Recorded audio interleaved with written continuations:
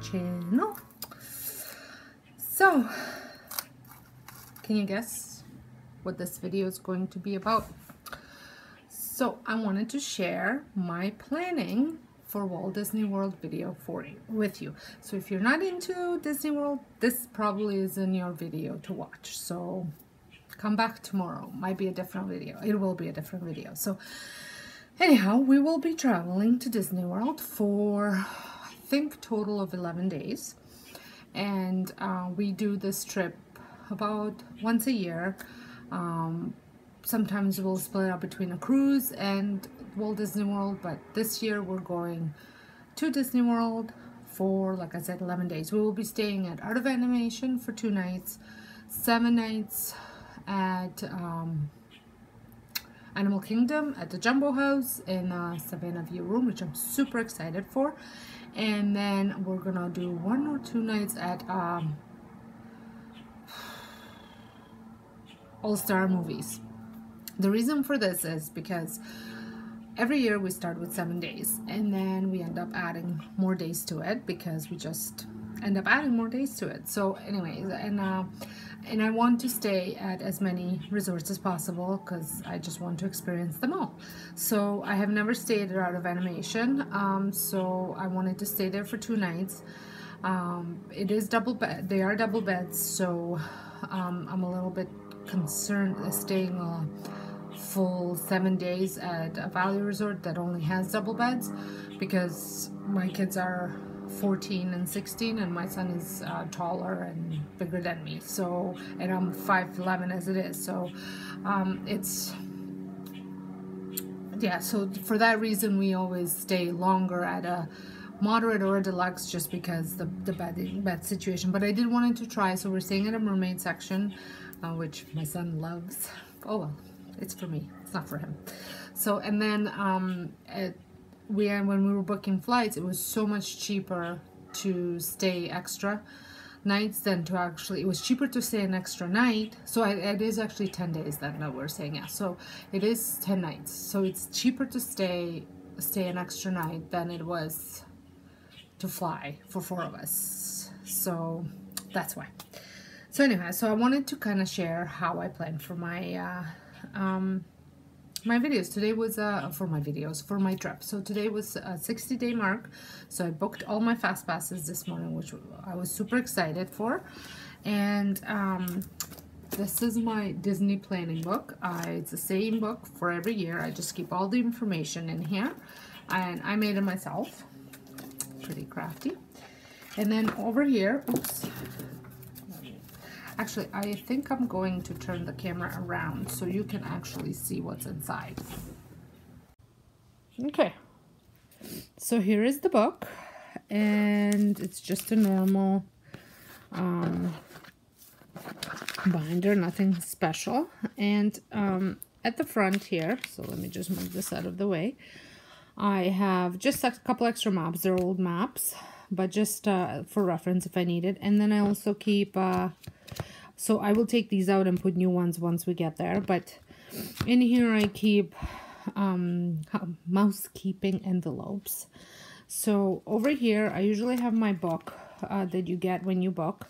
I live in Canada, so we don't get a package with magic bins and all that stuff. We just get a book. It's welcoming us on our new trip. So then over here I have printed out the date, times out, speak much, hours for all the parks while we are there. I know that you can find all of this on your app, but for quick reference when I'm planning and stuff, it's just easy for me to have it all printed out, so that's why I do it this way. So that's right first when you open up the book. So then the next section is general information. So over here I have this sheet that I will fill out. I didn't want to fill out because it does have our personal information. So but I will just write down all of our flight details, important dates, then the resorts, and I have 2 sheets for that. And then here I printed out all of my FastPass selections. Again, it's all on the app, but I just like to have it for quick reference. And then over here, this is something that stays in it, is the FastPass selections. So I can, even though I know them all by heart pretty much, but I can have a quick reference too. And then I also have a packing list in here that I keep. So yeah, so everything is in here for packing for my reference. Then over here, what I like to do is I print out hotel information. So like for now, I just have the maps for each resort we're staying at, and this just helps me to familiarize myself before we actually get there with all the resorts if I haven't stayed there yet.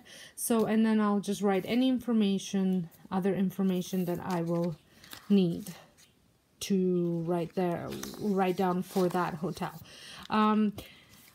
It's good to have the address and all that, especially if you're ordering Garden Grocer. Well, actually, with Garden Grocer, you don't have to enter the address. It was, if you use somebody else, you have to enter the address. So it's kind of neat, important to have the address. So, and then we move on to the parks. So Magic Kingdom has a section. So I just have a map here for quick reference, and then I also have a map that I printed out from Kenny the Pirate, and to show me where all the character meet and greets and times for those meet and greets are. And then I have these sheets that I write out my plan. I got this online, but I honestly don't know where I got it from, and I've just been using them for several years, and I just photocopy them to have in my binder. So I write down, so Monday, August 27th, we will be in Magic Kingdom, and this is what the day is going to look like. These are my fast passes. So today's top 3, they're not necessarily top 3, but these are the ones that we would like to do outside of the fast passes. Then what our dining plans are. We are staying at Animal Kingdom in concierge level, so some of our food is included. So we will be eating all of our breakfasts at the concierge level. So I'm trying not to eat breakfast anywhere else. So it is just for the 7 nights that we are at the Animal Kingdom. And then notes like this will be a good day to watch the parade. Aim for lunch after Seven Dwarfs, because Peco Bell's is not a sit-down restaurant, so I can just come in and go. And then I kind of made a daily plan. I use touring plans to optimize. So once I am 100% and I know what my plan is going to be like, I will print it from touring plans and I will include it in here. But while I'm planning it, that usually only happens like maybe a few days before our trip, when I print everything up, when I finalize the plans. Until then, I just scribble over here. But these stay. I don't usually change these up too much. So then I have the same sheet for every time we go to Magic Kingdom, whether it's PM, AM. So I wrote down PM, so that means we're only going to be there in the afternoon. We will not be, the fast passes are going to be used for somewhere else, so wherever we're there that morning. So then I will be making fast passes as they become available for Magic Kingdom once we're there. So another thing that I wanted to show you, this is what my starting plan is. This is like before 180-day meals you book, before anything. I just sit down and figure out where I think I'd want to be for each day. This has, I use touring plans as a reference because most of the time the hours aren't published that far ahead for Walt Disney World on their website, but touring plans has estimated times and they're pretty accurate. So I like using them, and then I just kind of make up a rough plan.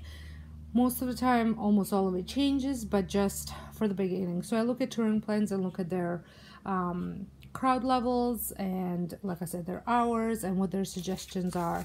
So, and then I make a rough plan. And then from there, I make my dining reservation. And then from there, I make a plan as to which day I'm going to each park and what fast passes I would like to make. So in here, I also leave myself a couple blank pages, just so in case if I have to write anything down. So this is pretty much the same idea for all the parks.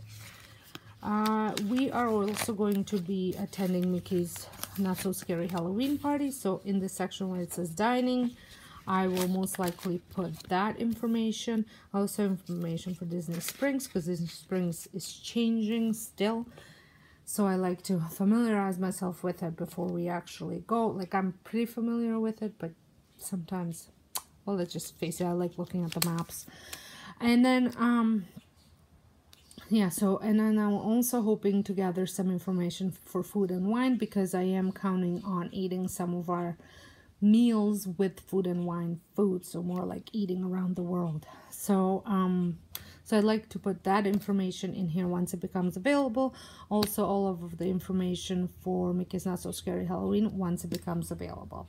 So, and I think that's it. That's how I plan for my Disney vacation, and would love to hear how you plan for yours. So if you like this video, give me a thumbs up. If you're brand new to my channel, would love for you to subscribe. And until next time, have a wonderful and magical day.